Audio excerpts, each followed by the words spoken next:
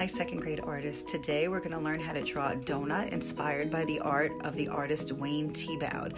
Wayne Thiebaud is an American painter who is known for painting delicious things such as desserts and food. He also paints landscapes, and he is also still alive. He is 100 years old. So let's get a pencil and paper and whatever materials you have in your house to color with, and let's get started.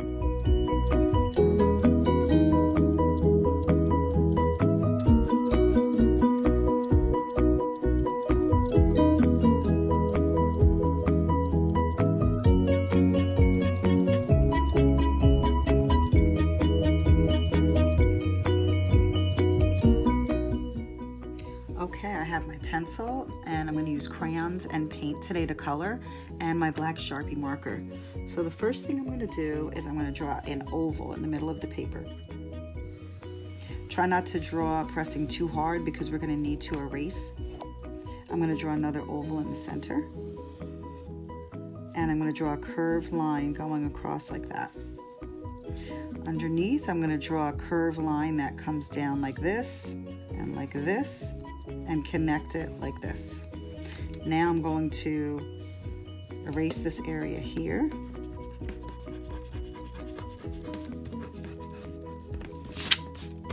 And where that line was, we're going to draw a curvy line for some frosting. We can round this off better, like that. Okay, and then here I'm going to add some more frosting. And a curvy line in here for some other of that frosting. Then I'm going to draw a line here to represent a table on both sides. And I'm also going to put a line here so it looks like there's a wall in the background. See that? Also on the bottom there should be a shadow. When we looked at Wayne Thiebaud's artwork, looks somewhat realistic, so he also has shadows in some of them. Okay, so now I'm going to take my Sharpie and I'm going to trace it, and then I'll come back when I'm ready to color. Okay, so I traced everything with the black marker and I'm ready to color. I left the shadow untraced because I'm actually going to use a crayon for that, and I'll start that first. So I'm just going to trace an outline with the crayon, and I'm going to start the shadow dark as it's closer to the donut. And then I'm going to get it lighter as it goes a little bit towards the edge, to the end.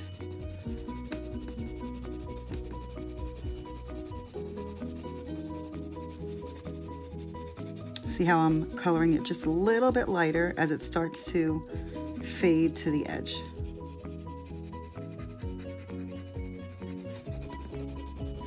And you kind of blend that in. Okay, so now I'm going to color my frosting here. It's going to be chocolate.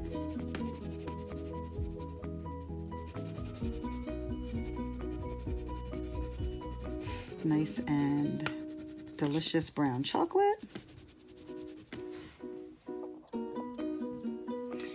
Okay, so now I'm going to coloring this frosting pink. Be creative as possible. You can add some sprinkles, you can add some other types of toppings. I also added a line here because the donut hole is see-through, so it separates the wall from the table. And I'm going to go in here and I'm going to add some more chocolate on the inside of what we're seeing.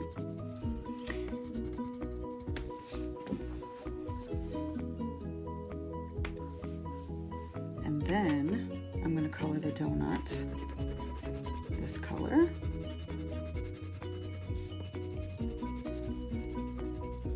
And that would also be inside of here as well.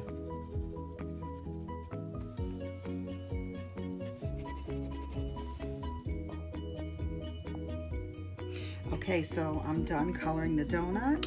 I'm going to start with painting the background.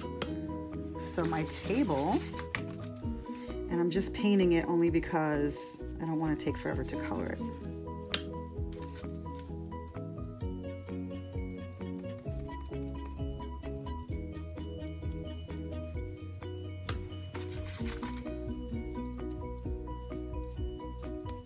You can use whatever materials you have, if you have paint, if you have crayons, markers, whatever you like.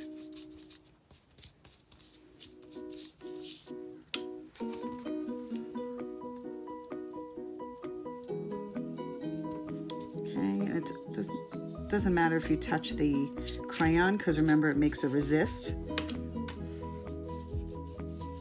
Okay, so I'm going to do this side of the wall red.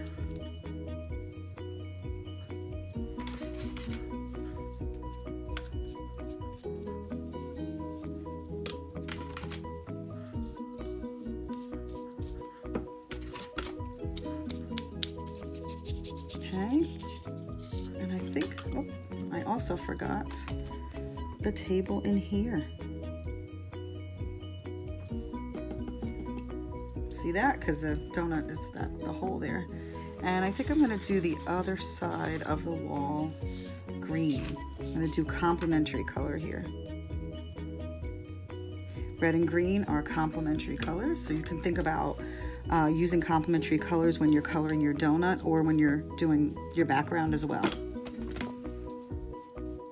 You can even put something in the background if you want, maybe a window, maybe your donut is on the shelf in the supermarket and you're going to get it.